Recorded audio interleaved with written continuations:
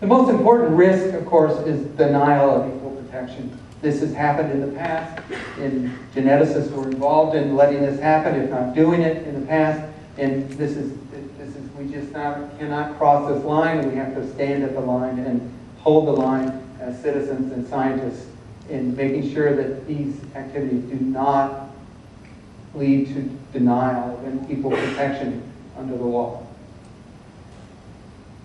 Finally, I want to talk a little bit about what I think the real impact of genomic sequencing will be. All these other things are quite promising and exciting and dangerous and so forth, but the unexpected thing that I think is most likely to happen is that our genomic sequence will become an object of entertainment. I'm serious.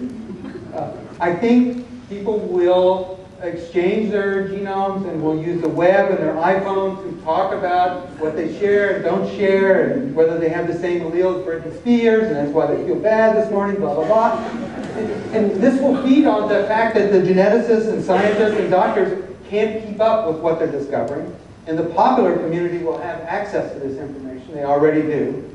And it will become a sort of common entertainment activity to share information about your ancestry and your genotypes. And there will be a huge growing of anecdotal tales about what different genes do and what different haplotypes and genotypes are like. And it's no accident that Google invested strongly in 23andMe. They're not interested necessarily, in my view, in helping people with their health. I think what they're interested in is that people will be convinced that people with their genotype like that kind of soap, and that advertisers think that people with that genotype want to see that kind of advertising.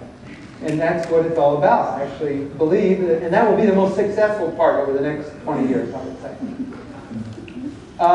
The more importantly is if it turns out that really the popular culture is a much more efficient processor of this information than the scientific community, then there could be profound effects on our perception of our identity, individual identity and group identity. I don't know exactly I don't know anything about this, but I have an uneasy feeling that this could be quite a big influence.